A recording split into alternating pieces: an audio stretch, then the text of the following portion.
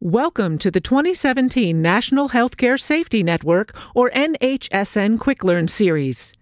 These CDC presentations are an educational resource for facilities working to prevent healthcare-associated infections, or HAIs. This session will review basic statistics for NHSN analysis. In this program, we will introduce fundamental principles of statistical testing, including the p-value and confidence intervals, and discuss their application to the standardized infection ratio, or SIR. We will also review the difference between statistical and practical significance and how to use this knowledge to translate analysis into prevention. This presentation assumes you have a basic understanding of the SIR and its calculation.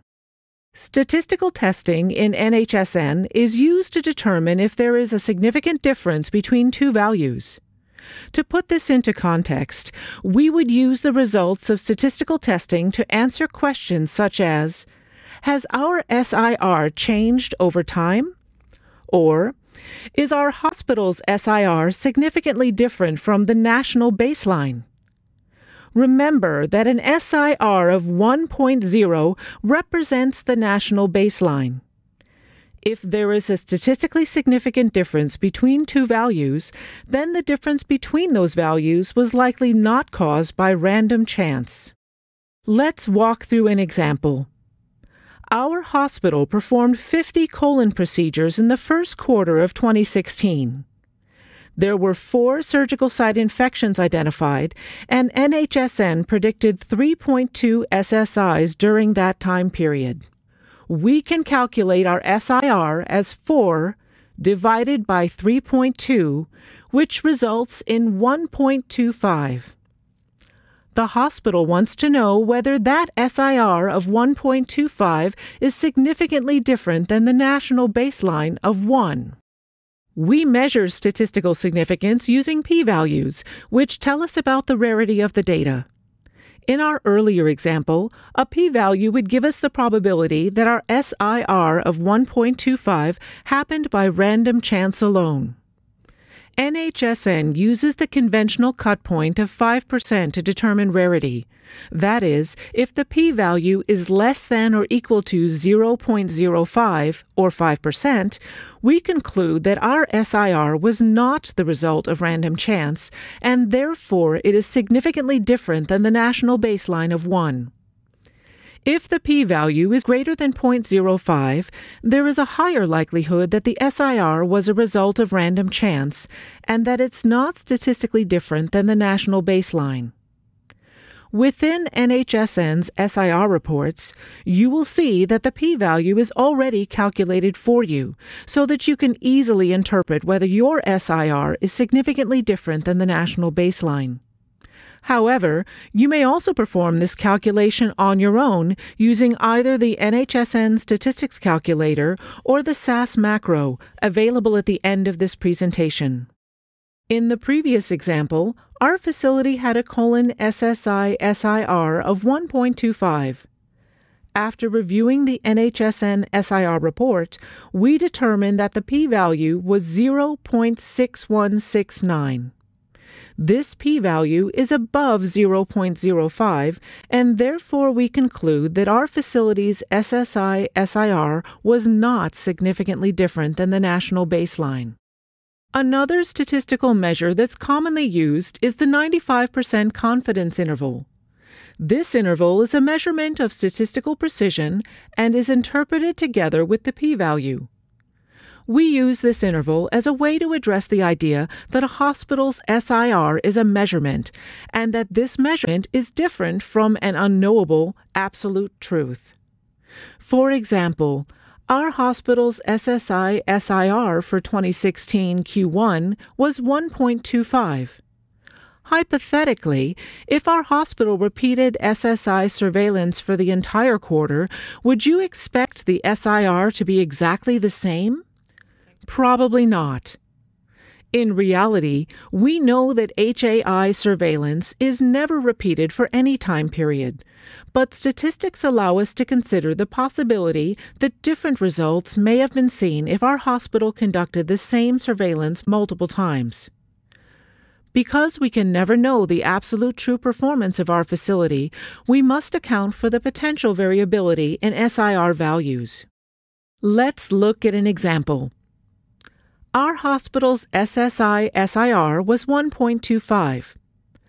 After reviewing the NHSN SIR report, we noted that the 95% confidence interval ranges from 0.397 to 3.015. Because this interval includes the value of 1, we conclude that our SIR is not significantly different than 1.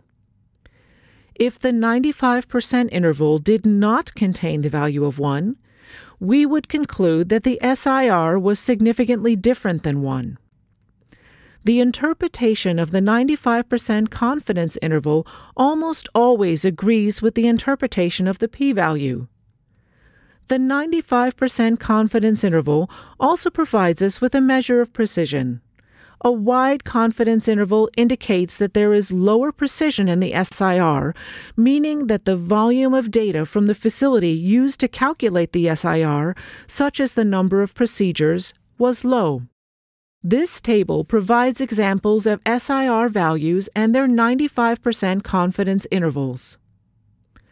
Using the 95% confidence interval, we determine whether or not each SIR is statistically significant. In addition, we look at the width of the interval to determine whether or not the SIR is precise. Another way to view the SIR data is via a line graph. Take a look at this example. 6 facilities are identified with letters A through F. The dotted blue vertical line represents the national baseline of 1.0. Facilities A and B have non-significant SIRs as their confidence intervals cross the dotted line. Their SIRs are not significantly different from the national baseline. Facilities C and D have statistically significant SIRs. This is because the entire confidence interval does not cross the dotted line. Their SIRs are significantly lower than the national baseline. Facilities E and F also have statistically significant SIRs that are higher or worse than the national baseline. Statistical testing, although very useful, may not paint a complete picture of your facility's performance. As we mentioned before, statistical values such as the 95% confidence interval are highly influenced by sample size or exposure volume.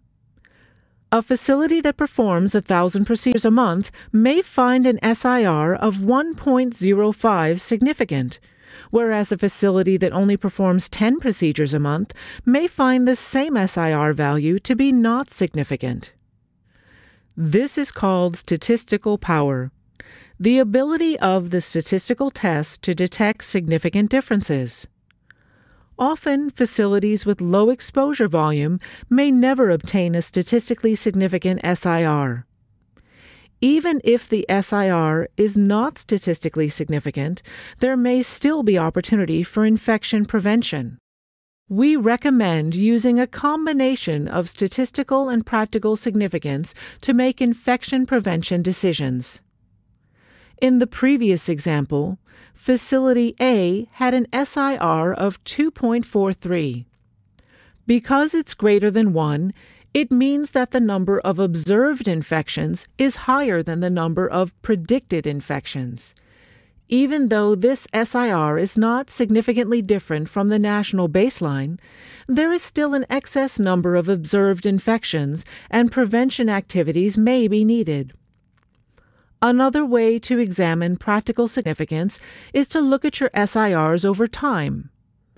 Instead of comparing your SIRs to 1, you can use the NHSN Statistics Calculator tool to statistically compare your current SIR to a past SIR. You can also look at your SIR values qualitatively over time. This may help identify glaring increases or decreases in your HAI incidence. If you do perform this comparison over time, it is very important that both SIRs in your comparison were calculated under the same national baseline. A 2015 SIR calculated using the updated 2015 national baseline cannot be compared to an SIR that was calculated on the original national baseline. This slide provides links to helpful resources, such as instructions for using the NHSN statistics calculator, as well as the location of SAS macros and SIR rebaseline information. This concludes the NHSN Quick Learn on Basic Statistics for NHSN Analysis. For additional questions, please contact NHSN User Support at nhsn@cdc.gov.